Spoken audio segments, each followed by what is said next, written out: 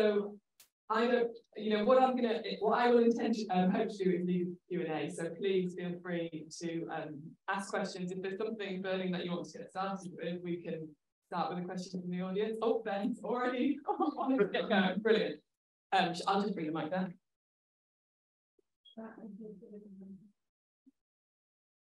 Hello, yeah, Ben Bridgens from Newcastle University School of Architecture. Thanks for the presentation, it's absolutely fantastic and thought-provoking. I was very pleased, Phil, you ended talking about the sort of design, construction, completion cycle. I've been thinking about this a lot recently and how that's a sort of fundamentally flawed way of thinking. Buildings should be the sort of continuum of habitation, growth, and repair and modification. But what I thought was interesting was, I think computer modeling and computer simulation and those tools have sort of led more and more in that direction where everything gets specified endlessly. So then I thought it was interesting your response to this more sort of complex way of having things change through time was that we need more advanced computer modeling. We need to model complex systems, we need to model everything. And my question really is, do you think we need to model everything? And I suppose there's this feeling we need to control everything, perhaps, which is this old idea of people, man controlling nature. Or actually, do we need to take a step back from the digital technology to craftsmanship, to local materials, to sharing skills, and to letting nature get on with what nature does and just accepting it as a complex ecosystem that maybe very difficult to simulate and actually just let them, habitable buildings or live within nature and sort of see how it goes without actually simulating. That's an exquisite question. I don't think it's a choice of either or. My practice, I think, is about trying to involve both. One of the things that I would say I've become very conscious of, particularly through the Fungal Architectures project, and also being in a research environment and a research community that is very much engaged in kind of looking at advanced industrial technologies. One of the things that I've started to become very interested in through the Fungal Architectures project is looking at the two fundamental technologies we're working with. One is weaving and one is fermentation. And I think the way I'm trying to develop a design practice is to say, aren't I fortunate to be in a very privileged position to be able to make use of advanced industrial technologies for inquiry, but not to make the making of the things that we're developing predicated on the use of those advanced industrial technologies. So this is where we can start to kind of understand things about tuning material performance through protocols of steaming and compression, and start to gain very deep insights into material performance. But ultimately, when we get onto the ground, we can give that out. It becomes a technology that can be appropriated by anyone in any condition, in any situation, as long as they have the key resources, which are not advanced industrial resources or advanced industrial materials, and feel empowered that they can actually move from something, a set of skills that they can learn from a craft basis, and actually empower themselves to make environments locally themselves. So yeah, I don't think it's an either or. I think from a position that, the privileged position that we're in, it should be about using the two, but with a focus towards empowerment rather than perhaps concentrations of capital towards greater technological prowess. Thank you very much. Yeah, any other questions? Oh, yeah. Amazing presentations, really mind-blowing for the morning. I was thinking, like, jumping on the question of, do you think artificial intelligence could be made also together with your practices, and both in micro and macro contexts of architecture and products? I'm sure they could. It's not something I particularly deal with. You know, there is a lot of artificial intelligence being investigated in our particular research centre. You know, ultimately, it seems that, you know, with AI, you're either, you know, the key thing here is about defining the problem. You know, are you looking at a classification problem, or are you looking at a kind of model fitting problem? You know, personally, I haven't engaged with it that much. I can see I can see some of our researchers also developing a certain kind of critique to its kind of validity within the context they're working with it. But I mean, equally, I think, you know, it's there. We should have people researching and critically, you know, finding out what its value can be. I wouldn't say that we should ignore it. I mean, I guess what I really wanted to pick up on from the presentation was actually to go back to your final slide of the image of the Mississippi and thinking about that river and the way it's meandering and, you know, changing form.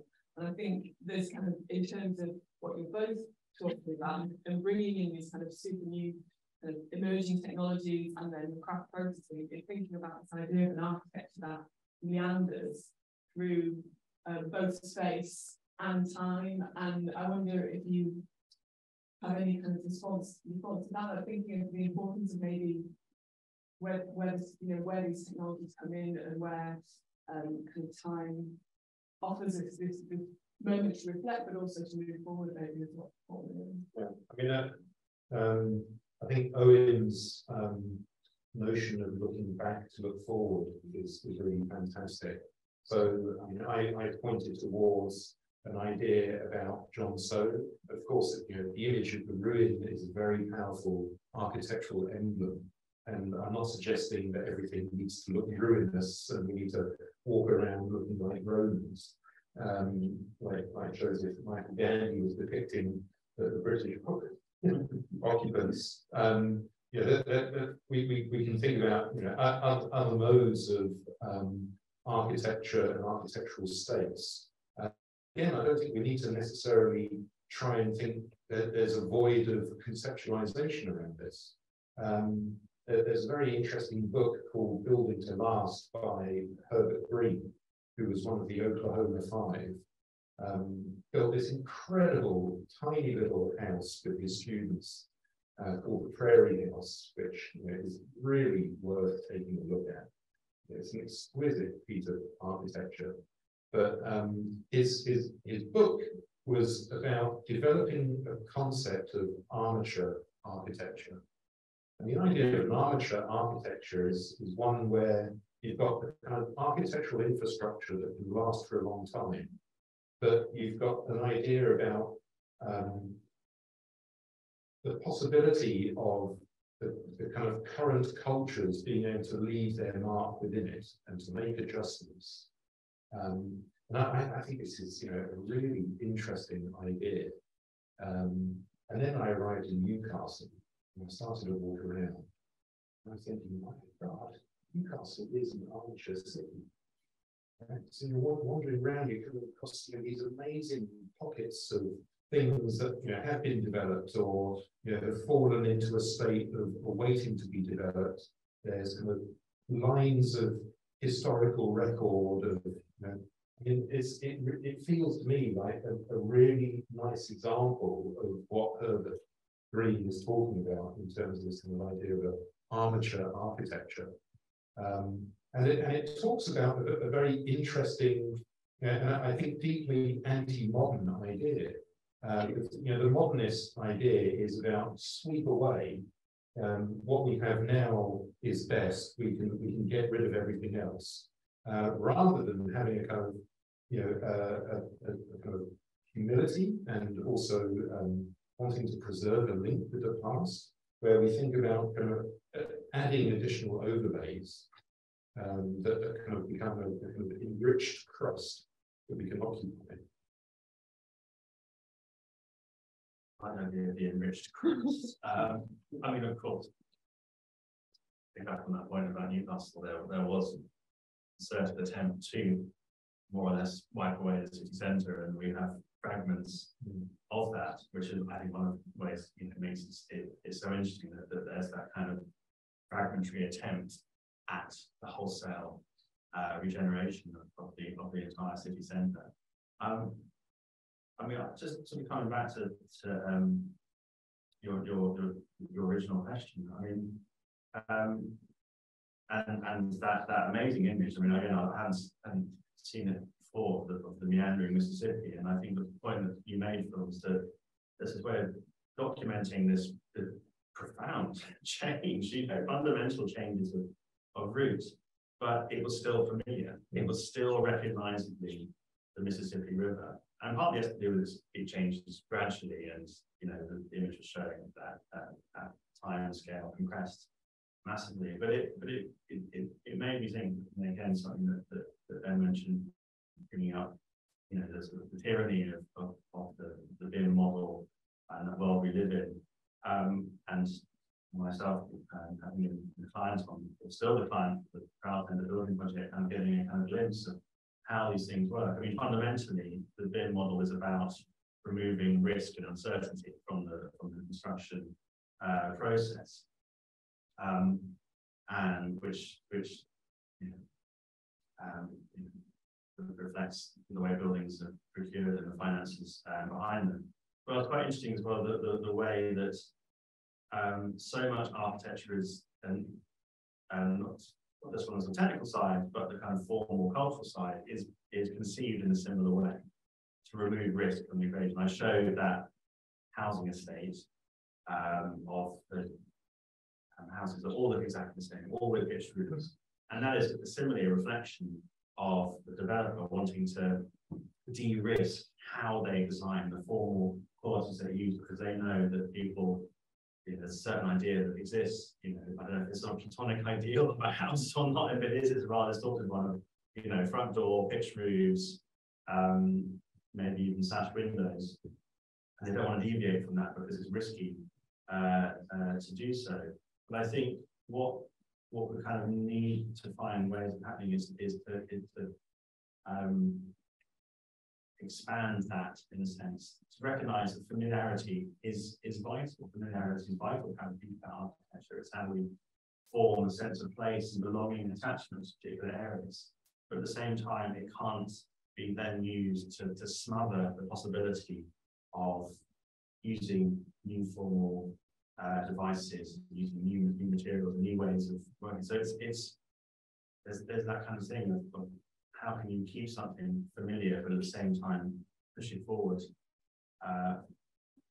which I don't know what the answer is to how to do that, but it seems that is the essential conundrum that we're facing in a sense. Yeah, and working with the materials we're working with and the ideas we're working with, actually, that's a key issue for us, isn't it? How do we bring the public and along with us in this kind of and the building construction industry, which is, it's the ways it works are so heavily entrenched that it's a very long journey that one would need to take people on. Our building project, the amount of plasterboard that's used in it is quite staggering. Mastic has like a budget line for itself, which I was kind of staggered by. This is how buildings are made, and systems and processes step up, and how one begins to change that is I don't know. Does anyone know? To back that out. No, I don't. I mean, it's just that one of the kind of underlying themes of this event is about living. That suggests a completely different mode of construction and assembly and material sourcing. But I'm going to pivot a little bit and perhaps kind of observe what I think is the kind of elephant in the room, even though we're a third way in. So, of course, we're all talking about the living, but if we raise the idea of the living, we need to be conceptualizing how to deal with death. And I mean, that was also kind of provoked by you putting the picture of the primitive hut, Rogier's frontispiece there, where you see the living trees acting as the columns, and then you see the dead wood creating the truss. It isn't that death needs to be thought about in a negative way. It can also be, you know, a tremendous way of creating resource. We can also think about death at multiple scales, and you know, how it's absolutely critical to biological development. And it's how we develop our digits. Cells die, and that's what starts to kind of create the possibility of the growth of the finger and toes. So you know, it feels like we need to kind of be also starting to understand how it is that we might be firstly conceptualizing that as part of our practices, also engaging in how it is that we can model that if we're using modeling methods, and also how it is that, you know, that manifests itself in the kind of materials that we're producing. Romy, you said, I feel there was I'm sensing there may be question from the audience, actually, to the point that Owen said before. It's from Sarah Kathleen. First of all, she thanks you both for the 2 brilliant talks. And then she's interested in how this also suggests that we need to shift how we value thinking and experience, and therefore also how we value this in research.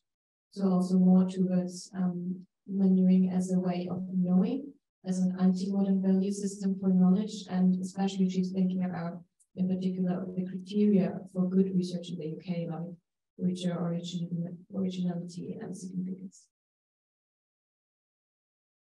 If someone has an opinion on that. Yeah, I mean, maybe just the idea about, you know, how this kind of work might contribute to kind of shifting values. I mean, there's a lot of discussion about this, you know, also from economy, and I'm thinking about the work particularly of someone like Juan Martinez Ayres, who's been conceptualizing, you know, notions of degrowth for many years, and you know, is really advocating for a fundamental change in society's values and the value systems that underpin economics. And so he points to this idea that, you know, currently, you know, we value private investment, we value the consumption of more rather than better. We value man-made capital over natural capital, and ultimately these 3 kind of reinforcing elements are fed by a sole interest in, I think the word he used is crematistic growth. So crematistic meaning, you know, essentially down to money, and you know, just, I mean, it's such a perceptive piece of writing, and then it's just, you know, he just begins to unfold how, you know, where is it that we've lost the idea that we might have other more empathetic values towards what we're aiming for. Right? So this idea of degrowth starts to, I think it's perhaps an unfortunate term, because D puts it into a kind of what is seen, I think, generally as negative. But I think, you know, maybe it's about the idea of, you know, trying to reach different kinds of equilibria, where we start to value things that have long been left behind, you know, like social cohesion, like community, like, you know, the growth of empathy amongst us, the growth of greater interconnectedness, the growth of reconnection due to the fragmentations that we've been, you know, inflicting upon the earth. So, you know, I think we're ripe for new values. You know, the question is how is it through our practices that we can contribute, and who do we have to essentially build communities with beyond our practices to start to make this, you know, a much wider felt movement. Yeah, I mean, it's ironic that we have a prime minister. I don't want to get too political about this, but we have a prime minister who's mantrated growth. I understand it, which may very well expose growth for all the things that you've actually talked about. The fact that even if growth is achieved in the next 2 years before the general election, it may not be felt particularly, and actually maybe that focus will open up a much more of a space for thinking beyond economic growth in the conventional sense, may allow some of these more richer ways of thinking about progress ultimately to come to the fore. So yes, in a funny way, although it seems immensely depressing, then maybe as a result of it, I wonder if I'm being extremely naive about this and utopian, but that there may be a possibility that as a result of this, its kind of final exposure for the one-dimensional nature it is may create space for something else. Well, I mean, you paint a depressing picture there. But I think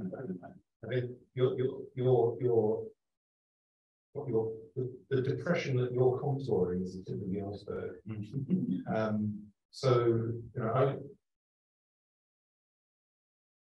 if we look at that kind of image of the meandering Mississippi, okay, so there are other things that meander a lot. And this gets back into some of the kind of complexity modeling that I was referring to. So modeling things like populations, looking at the modeling of, dare I raise this, mass extinction events. Right? So there's a kind of understanding that perhaps across the record there have been 5 mass extinction events. Some people argue for more. This depends on what the metrics are. But essentially, mass extinction is defining a rapid decrease in biodiversity. And you look at the mass extinction event, the 5 major ones, and you're looking at biodiversity drops of about 90 to 95%. And then they start to climb up again.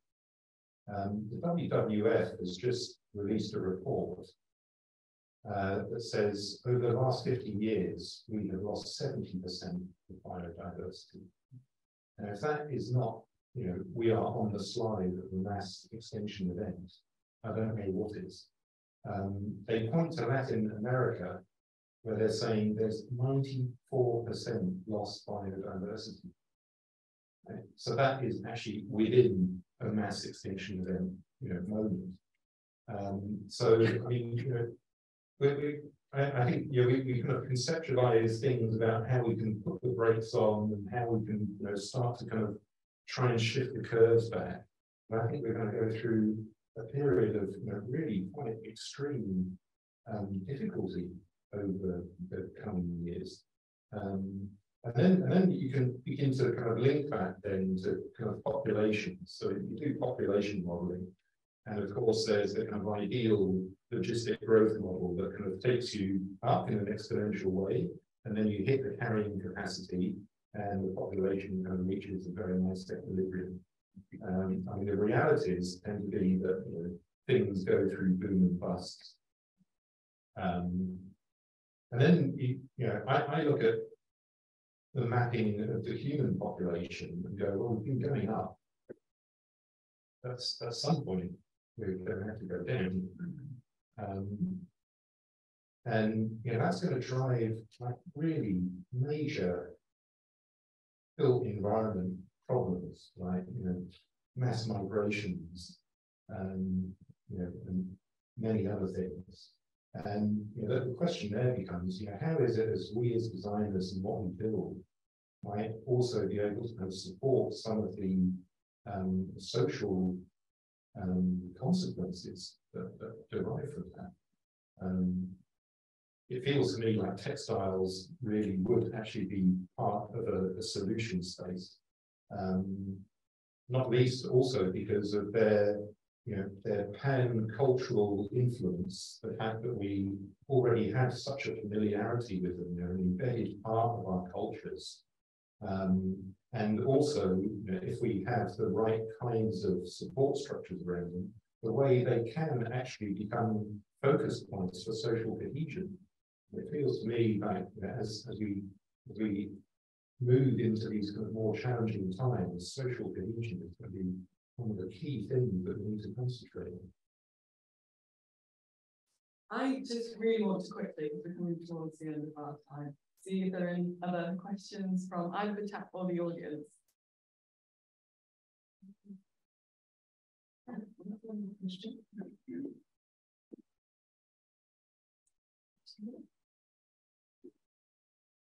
Thank you. I found the both talks absolutely fascinating. My name is Louise Mackenzie. I'm an artist working at the Biotechnology and Built Environment.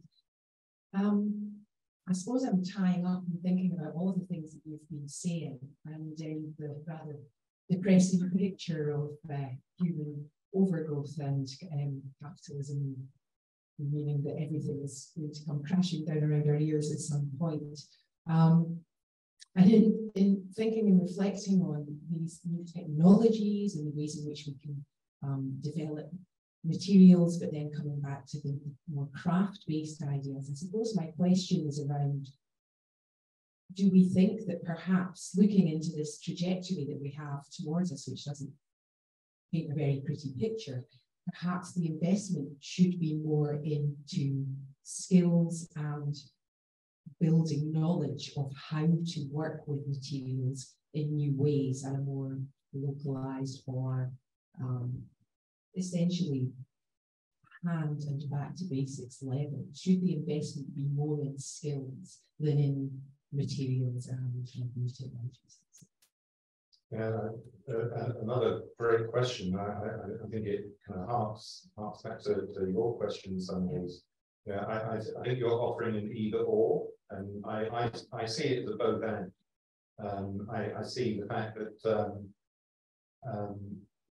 looking at the history of textile technologies that have been fundamental to human development, I see that they have such deep reservoirs of potential innovation, and using technology as a way to achieve real, and to mine that innovation. And I don't see that it has to be exclusive of engaging with craft. So, I go back to the fact that, in our privileged position back in Denmark, with the fact that we have advanced industrial technologies to our hand, I'm using them, but I'm making sure that the kind of architectural systems that we produce aren't then predicated at the point of production on those advanced industrial technologies. And so they allow for the kind of craft use, the idea of the recent acquisition of weaving skill to be able to make an architecture. But to have got to the point of inventing that has perhaps required the use of technologies to be able to make it manifest. I suppose I'm thinking more about the fact that the construction industry is so lagging behind in this, and do we need to be, how can architecture think about new skills, perhaps, is maybe the way to it.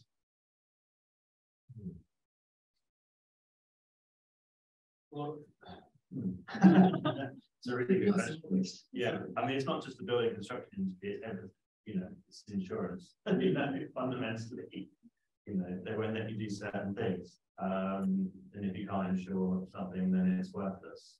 So, yeah, I mean, in terms of new skills, well, while you're gathering thought, I can point. I mean, I'm going to be quite critical of some of our community now. So I was recently at a conference, and I could see the opposite happening to what you're talking about, which is, and I came away thinking, what's happening here is the use of technology to perform a kind of digital colonialization by the architect over craft skill. And I was thoroughly disappointed. So what you had is this situation where you're getting the skilled bricklayer to come and lay bricks, they've got to wear an AV kit. They've got to mount a display, computer display, with all the hardware, all the software. You've got to have somebody standing next to you holding a camera that looks a bit like an endoscope, looking at your work. And through the AR, there's this map of exactly where the brick needs to be placed. And all it was missing was essentially a cattle prod. The bricklayer when it wasn't going right. And I was just thinking, that there's, and ultimately what ended up was, you had a decorative wall with, beautiful undulations on it. But I was kind of thinking, what exactly is the value proposition? And what exactly does this do in terms of an idea of empowering the person, the craftsperson who's actually there? I mean, essentially it's a disempowering. That's why I refer to it as a kind of digital colonialization, because the idea of their kind of craft interest, their judgments, their and in fact what's happening is it's actually a burdening of their tasks, because you've got all this additional technology that they have to implement to actually achieve this. And I was thinking, so maybe I'm answering your question through kind of the antithetical aspect. But I came away thinking, we really need to be very, very critical about how it is that we're using technologies in a way that aren't, I suppose, taking capitalist ideas to their ultimate realization, which is about concentration of capital, but not with the purpose of. I've sort of gathered some thoughts, thank you.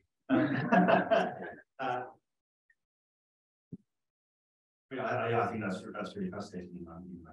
I completely agree with all of that. I think on the other hand, however, the architects, their role has never been more curtailed than it is now. Architects have a tiny amount of the influence they had societally, politically, within the building construction industry than they had 50, 60 years ago. Some people would say that's a very good thing. I don't think it is.